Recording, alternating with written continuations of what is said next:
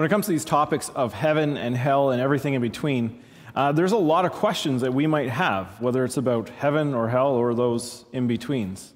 Now, some of those questions we can share with others. We feel very comfortable about it. We can ask other people, and things like, what might heaven be like? Or what happens when we die? Just some questions like that. So a lot of us can ask those questions to other people. But there are some of these questions of the in-between that we might not be so comfortable asking somebody else. They're the kind of questions that the only one who really knows about it is your web browser. It's the kind of questions that you don't want to bring up because you're maybe worried about what somebody might say or how somebody might act if you bring up these questions. Well, this morning I want to tackle one of those questions. And it's not going to be an easy question. It's a question that I know for some of us will be incredibly triggering. It might cause us to feel or think things that maybe we don't want to feel or think this morning. If you are someone who has struggled with thoughts of depression, of suicide, this morning might be a challenging morning for you. But I want to encourage you this morning that if you are struggling, if you have some thoughts, maybe around your life, maybe around your desire not to be living, I'd encourage you to call the suicide prevention line. Talk to somebody who can help you through this. This morning we are going to be talking about suicide. It's not an easy topic. It's a topic that, if I was honest, I would probably rather not be sharing about. But I think it's a topic that's important that we talk about. It's important because there's a lot of ideas out there, and in particular, there's some ideas in the church around suicide that maybe have caused us not to talk about it. And maybe because we haven't talked about it, it's caused more harm than we've intended. So this morning I want to tackle one of the tough questions around people who choose to end their lives. And it's a question that some of us have asked, and I know we've asked it. Some of us have only asked it to our web browsers and tried to figure out the answer. And that's the question of, if somebody commits suicide, do they go to hell? As I said, this is going to be a challenging morning. This is going to be a morning where maybe some of us would rather have not listened, or maybe we're tuning in online later on and watching it on demand, and we're thinking, wow, I really didn't want to think about this. If you're in a place where you're worried about yourself, or where you're thinking about things maybe aren't as good as you would like them to be, and maybe you would like to step out of this life, again, I encourage you to call someone for help. Maybe you're not sure about the phone number, it's been on the screen and you should see it, but call the helpline and someone will help you. Reach out to me and I would gladly sit down and talk with you about it. Because there's more to life than what we experience at any given moment, and life is worth living. But this morning, as we talk about this sensitive topic, there's a few reasons why I think it's important that we do. Some of you might know that part of the motivation of this series as to why we are doing this series is we've been looking at what are people asking on the internet? What are some of the things about God, about church that people are asking? And so we've wanted to tackle some of those things. And this is one of those questions. And it's an important question to reflect on and answer. Because there has been a teaching in the church, a particular branch of the church, that maybe has done more harm than good than we realize. But it's also just important to talk about suicide because there was kind of this thought that a lot of us have had at different points where that we felt like if we talk about it, maybe we would be encouraging it. But the science is actually the opposite. When we talk about it, we help. We help people get past what they're feeling in a moment. We help people make better choices as to what they will do next. And so we're talking about it this morning. We're talking about it because men are 3 to 4 times more likely to commit suicide than women. But young women, aged like 30 and younger, are about 5 times more likely to harm themselves. 1 in 10 of us have thought about committing suicide. 1 in 10. If you're going into a coffee shop and there are 10 people there, there's a good chance that one of you in that shop has thought about it. One of those people might be you. And more than that, 3% of us who are still living in Canada have tried to commit suicide. That means 3% of those people who've survived. The actual number is probably more staggering than we'd like to admit. That's a lot of people. It is the 9th leading cause of death in Canada. And sometimes when we don't talk about these sorts of things, those numbers just grow. And the truth is, actually, the Bible talks about it a lot. The Bible talks about it a lot in people who have actually committed suicide. There are some tragic stories of King Saul, some of us might be familiar with, who chose to end his own life. And Judas, we know, who betrayed Jesus, who chose to end his own life. There's these tragic stories in there, but there are also individuals who we may look to as heroes, as great examples of faith, who've also struggled with wanting to die. In fact, the prophets are a great example of this. There are a multitude of prophets in the Old Testament who are individuals who are invited by God to share God's news, share God's wisdom, share God's insight to bring people back to God. And they're doing this, and more often than not, they want to die. We read in Jonah that as Jonah, who did not want to do what God invited him to do, but did it anyways, he wishes he would die at the end.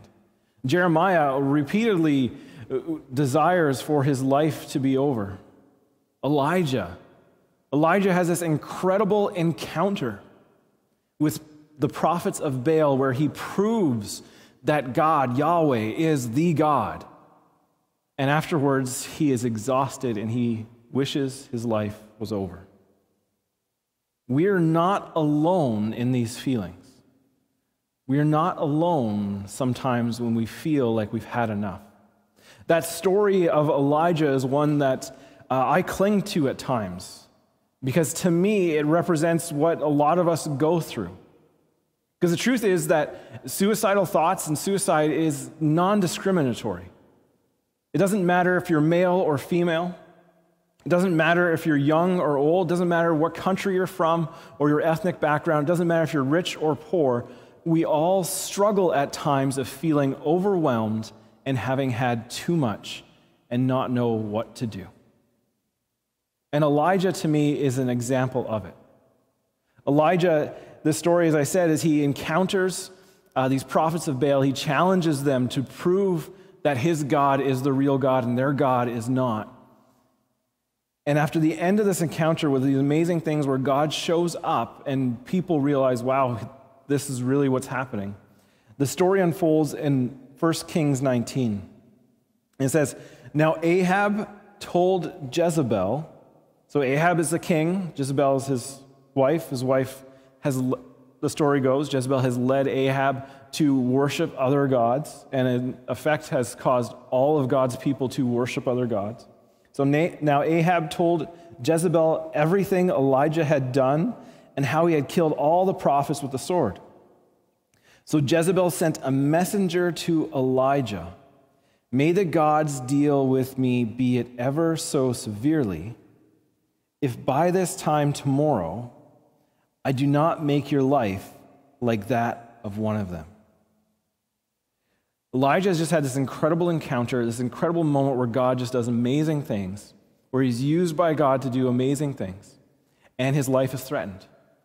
His life is threatened by this queen saying that, you know what, let the gods, those other gods who didn't show up to the event that just happened, let them deal with me if I don't kill you by this time tomorrow. Elijah was afraid and ran for his life. When he came to Beersheba in Judah, he left his servant there, while he himself went a day's journey into the wilderness. He came to a broom bush, sat down under it, and prayed that he might die. Elijah, this hero of faith, this individual who's done amazing things for God, after these amazing things he's done for God, has this moment where it feels like it's too much, and he wants to die. I've had enough, Lord, he said. Take my life, I'm no better than my ancestors. Then he lay down under the bush and fell asleep. How many of us have had those moments where we've called out to God and said, I've just had enough. School is just too much. It is too much. All of the homework, all of the work, all of the studying, all the group projects, it's just too much. I can't handle it. I can't keep it up. Work is just too much. It is just so many deadlines and so many colleagues and so many bosses breathing down my neck. It's just too much. Family is just too much. I love them sometimes, you might be thinking, but it's just too much. I can't keep up with everything they need, and I just can't have time for myself. It's just too much. Sometimes we feel like it's just too much, and we cry out to God, or maybe we even just keep it inside and say, I just wish it was over. Too many of us suffer like this in silence, and we suffer like this alone, which is why we need to talk about it today. You are not alone if you are feeling this. Here is one of those people in history who was feeling it. And I got to tell you, it turns out better in the end because he chooses not to go that way. But we'll talk about that in a minute. You are not alone. More of us are struggling than you probably realize. But the question is, if someone you know, and you may know someone, a loved one, who has chosen to end their life prematurely, what happens? Well, first, let's answer another question.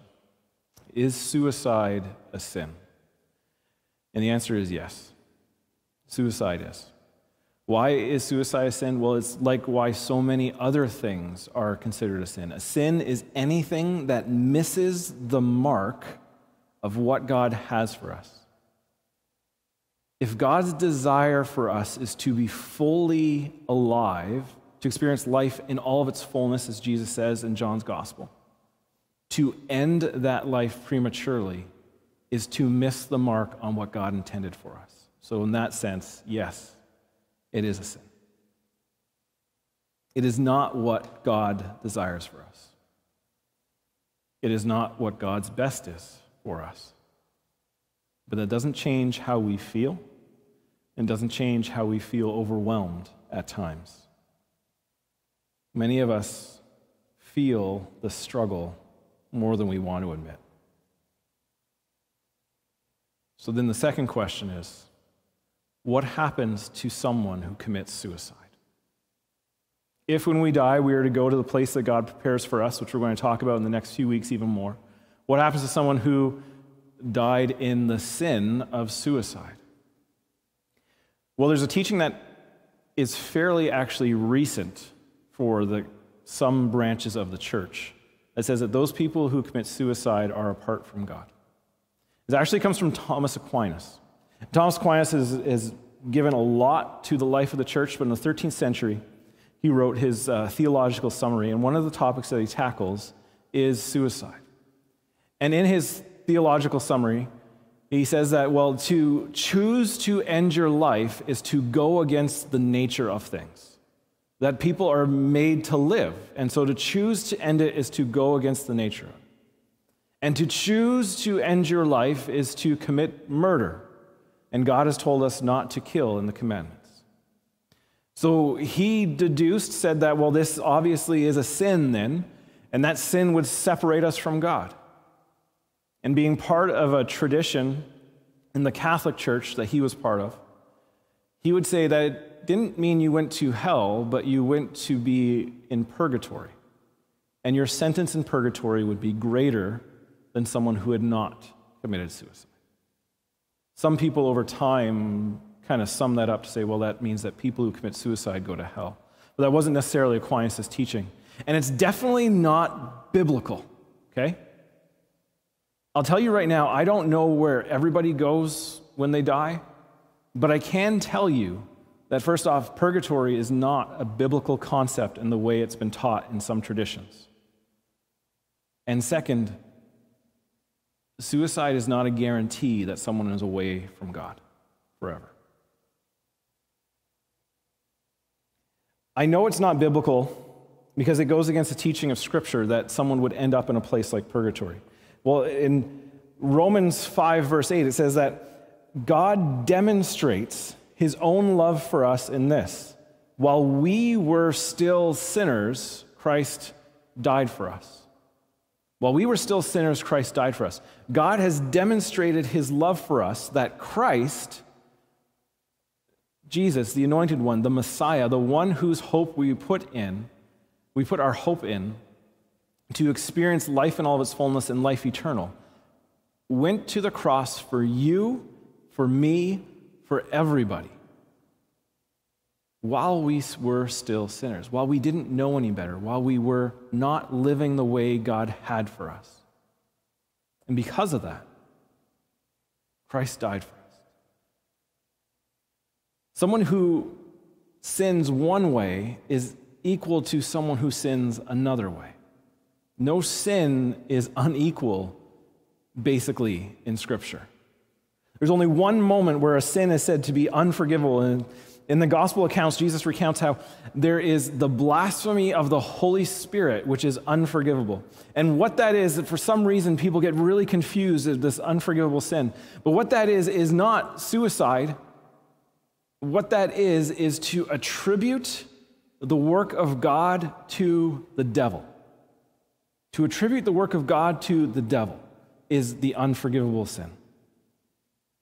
That means basically you choose to align yourself not with God forever. That's what it's talking about.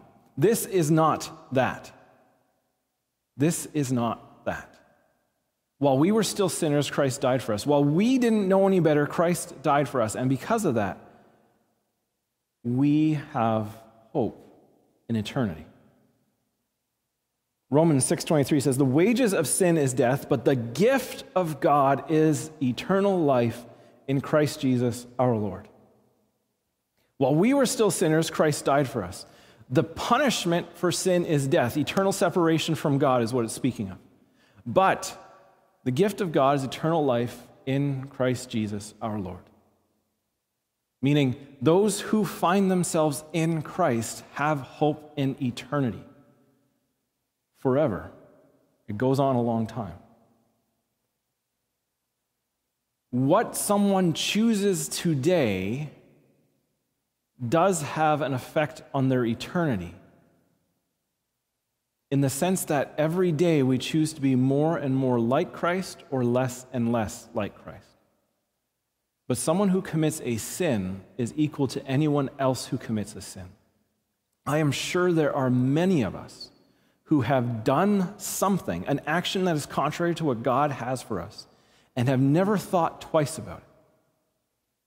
That time in grade 2 when you stole your neighbor's hedge clippers for some reason is equal to someone who has chosen to take their life. You might have forgot that time that you stole those hedge clippers because you thought, hey, this could help my dad do the chores on the weekend. You forgot all about it. But it is equal to someone who does it today or any other time. There is no differentiating in the value economy of sin. It's all the same. And Christ died for it all. The stuff you forget and the stuff you forget to mention as well. John 1:22 says that he, Jesus, is the atoning sacrifice for our sin, meaning he is what pays the price for those things that have missed the mark in our lives. Not just the reality that we are born into a disconnect from God, which is sin, but the choices we make throughout life that disconnect us more and more. Jesus has paid a price for it. He has redeemed those choices. Not only for ours, but also for the sins of the whole world, 1 John 2:2. He's the atoning sacrifice for our sins, but not only for ours, but for the whole world. Jesus has made the wrongs right, even when we don't recognize it. Ephesians 2:8 says, For it is by grace you have been saved through faith. And this is not from yourself, it is a gift from God, not by works, so that no one can boast. God has given you grace. Every decision you've made in life has not always been a good one. And unfortunately, some people make a decision that ends their life. And that's not a good one either. But God has given us all the same grace to be saved in, to be forgiven in. If someone chooses to end their lives, it is not an automatic eternity away from God. That is not a biblical picture of how we understand what Jesus did on the cross. It's just not how it works. But I can tell you that someone who chooses to end their life early misses an opportunity for the life in all of fullness that Jesus offers as well. Because life, as hard as it is at times, is so worth living. And every one of us has experienced that hardness of life, where we feel like we're underneath the tree and going, I've had enough, God, just end it. Just like Elijah. So when this happens to Elijah,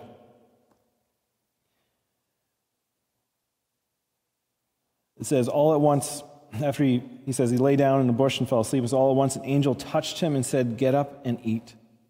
He looked around, and there by his head was some bread baked over hot coals and a jar of water. He ate and drank and then lay down again. The angel of the Lord came back a second time and touched him and said, get up and eat, for the journey is too much for you. So he got up and ate and drank. Strengthened by the food, he traveled 40 days and 40 nights until he reached Horeb, the mountain of God. There he went into the cave and spent the night.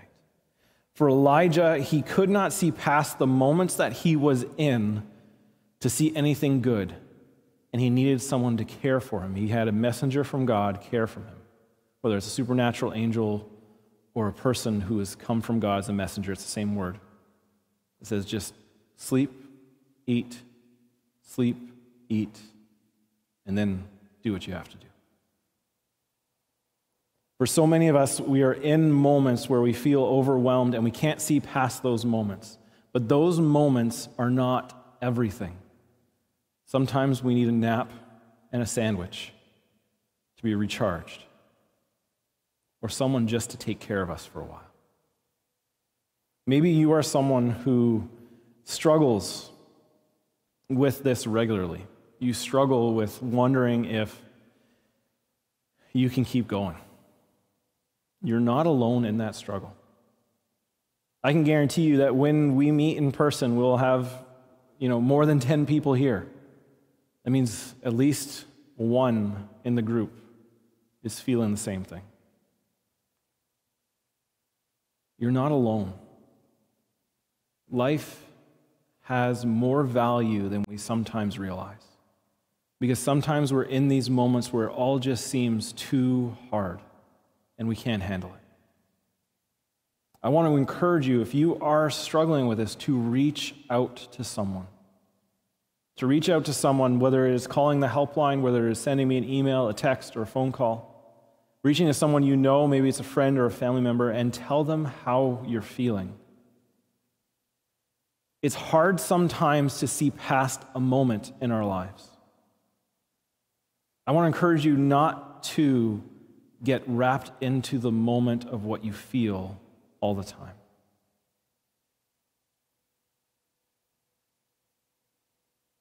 Sometimes when you're in struggle, it's hard to see outside of that struggle, and so you need some perspective. So you need someone to speak into your life. You need to step out of it for a bit, but not permanently. You need to remember that nothing is final. So whatever you are going through right now doesn't have to be the end experience. Nothing is final until it's over. And when we choose to take our own life, we decide what's final.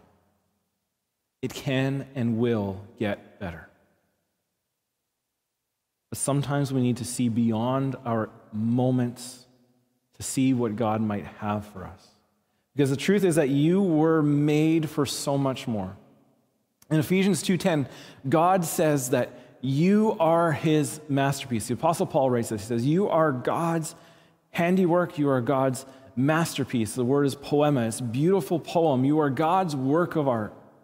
And because you are God's work of art, you are created in Christ Jesus to do good works, which God prepared for you in advance to do.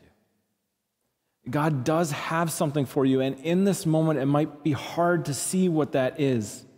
But if you can take a break from the moment, not let what you feel become fact, not become overwhelmed by it, maybe take a break, take some rest, have some food, talk to someone. You can step through the moment to see what it is that is good that God has for you, because he has something good. And you need to remember what John wrote in 1 John 3, that you are deeply loved more than you know.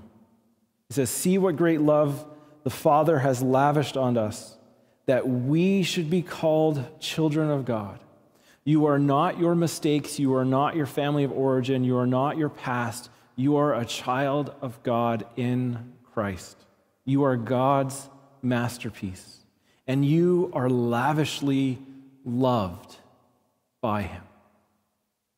And that is what we are, children of God. The reason the world does not know it is that it did not know him. People don't see how valuable you are because they don't know God. If they knew God, they would know that you are God's masterpiece. That whatever your struggle is right now, whatever you're struggling with, whether it's financial, whether it's emotional, whether it's spiritual, whether it's mental, whether it's physical, whatever you are struggling with, your relational struggles, your school struggles, your work struggles, whatever those are, does not take away from you being a masterpiece and you being someone God said is worth it, is so worth it that Christ died on the cross for you, so that you can experience life in the fullness, forgiveness of sins, and the grace that he offers to know you are a masterpiece. So the answer is, there is no thing you can do to make God love you less and offer you eternity with him. But it is up to you to choose that eternity. I pray that if you are someone who is struggling right now, or just struggles sometimes, that you reach out to someone to talk. That you don't let the moments of today define your forever. And that you see how much you are loved by God and others. And let yourself be embraced by that love, to know that you are worth it. And this life is worth living together. Let's pray. God, I thank you that you call us your masterpiece, that you, even when we don't believe it, you know it to be true, that we are a work of art, that we are far more valuable than we realize. I pray this morning for those of us who are struggling with thinking we're valuable. Maybe we just think we're overwhelmed, that we've just had enough, that our relationships are broken, that our marriages, our friendships, they're deteriorating, that our school or our home or our work life is just too much. God, a lot of us are carrying heavy, heavy burdens. But you are the God who invites us to bring them to Jesus' cross, to recognize that you carry our burdens with us. We are not alone. We are deeply loved. And I pray for anybody who's watching online or listening on a podcast, that they too know the deep love that you give us, that you offer us, the deep love of your presence in our life through the person of the Holy Spirit, that you are with us always, even when we feel alone at these times. We truly are not alone because you are with us. Help us to reach to you and to others to find the encouragement in life that we need at times. I pray for whoever's listening to this that maybe is feeling like they've had enough, like Elijah, and just feeling like, I just can't do it anymore. I pray for these people, God, that they take their moments and realize their moments don't have to be final, and that they can see the hope that you offer and find the life that you give. Help them to take a break, take a pause, to reach out, to talk to someone, to be embraced by you and someone else, and know that they are loved and they are worth it. Let us pray all this in Jesus' name. Amen.